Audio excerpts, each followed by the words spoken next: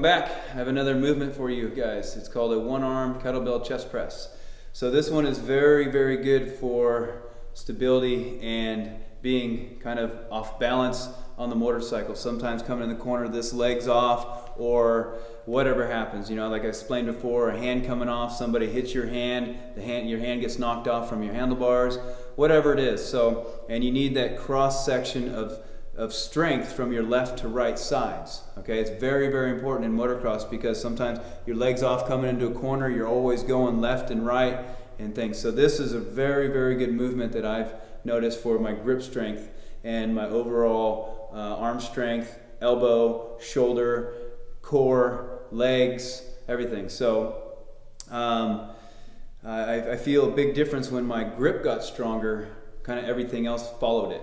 And now I feel like I can move my bars and my bike almost with my fingers to a point because I've gotten my grip strength and my arms so strong. Not to a point where I'm a big muscle guy, but I've done it right. So here we go, one arm kettlebell chest press laying on a Swiss ball, okay?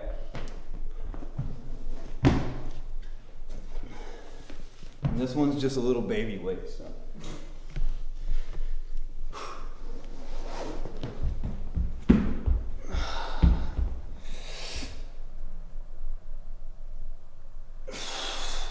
So I put all my attention in my hand, okay? Keeping my hips up, nice and easy, nothing too fast.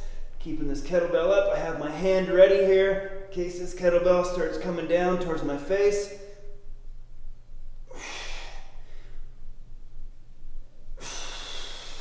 Just like that. Okay, that's one side.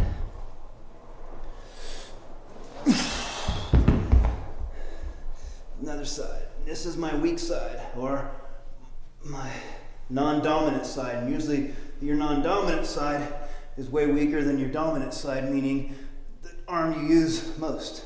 So I've made my weaker side catch up with my dominant side, which is very important in motocross, not to be unbalanced. That's about all I got today.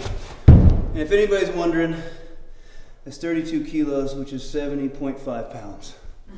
One arm. So you don't have to be big to be strong. You just have to train right. So this is a very good movement for those days for strength and stability, slower days. You don't want to put this in your cardio stuff and or your strength endurance. So very, very, very good workout movement. You can do with dumbbells also if you don't have kettlebells, but the kettlebell staying up adds so much more difficulty to it. So enjoy this one, and hopefully you guys put this into your programs. Be safe. We'll see you soon.